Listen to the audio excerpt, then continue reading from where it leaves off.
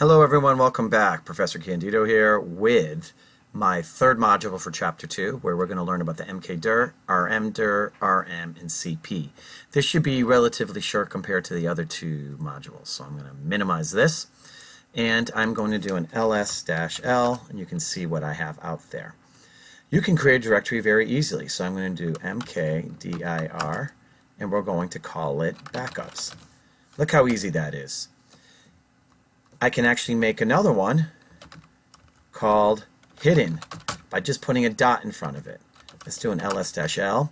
Well, we can see the backups, but I don't see the hidden. Do you remember how to make hidden files appear? If you said A, you are absolutely correct, and there's my hidden directory.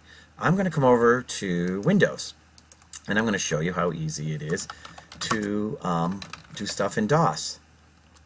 I already have a directory called backup, so I can call it backup 2. I'm using the exact same command in Unix and Windows, and it works quite nicely. The other thing I want to show you is how to remove a directory. Do you think you can figure out what the command is? If you said rmdir for remove directory, you are correct. So I type mkdir backups, and notice it goes away. And it doesn't ask you, are you sure? So you've got to be absolutely positive that you know what you're doing. And I'm going to come over here, and I'm going to be in DOS. I hit my up arrow to bring up my previous command. I do rmdir, and you're not going to believe this, but it actually works here as well. That is just too funny. And I'm going to do exit. Boom. Okay. So now we know how to create a directory, and we know how to remove a directory. So the next thing I want to do is show you how to copy a file. And we will be doing much more work with copying and moving in Chapter 4 learning modules. But for right now, we're going to do something very simple.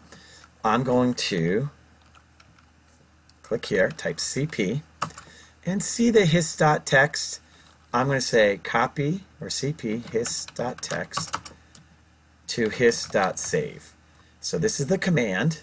Notice there's no switches, but I have a space. This is the file I want to copy, and this is the file I want to copy to or give it a new name as.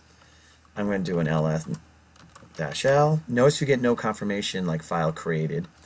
And right there I got hist.txt and hist.save. They're exactly the same size on the same day, except time is slightly a little different. The last thing I want to introduce you to is the rm command. Rm stands for remove. So I can remove a file by saying rmcal.txt, and it will erase it. I can do rm hist.star, and that will get rid of any file that begins with hist and ends with, has a period, ends with whatever. So look through the list here. What do you think would get removed? If you said hist.save and hist.txt, you are correct. So you can do it this way, or you can actually give it a list if you wanted to. I personally don't like to type, so I think this is a better approach. And notice they are gone and doesn't ask me, are you sure? So the last thing I want to go over is I have a directory I created called sample, and I put some stuff in it. How would I check to see what's inside sample? Well, we would use an ls-l. And it's one of my children directories. Children means I'm in my home directory, and desktop documents, downloads, music, pictures, all the way down to videos are my children directory. So I could type this, and that would work. But that's really long. So I could come in here, and I could put a tilde up to sample, and that works. Can you think of another way to do it? I could do the dot.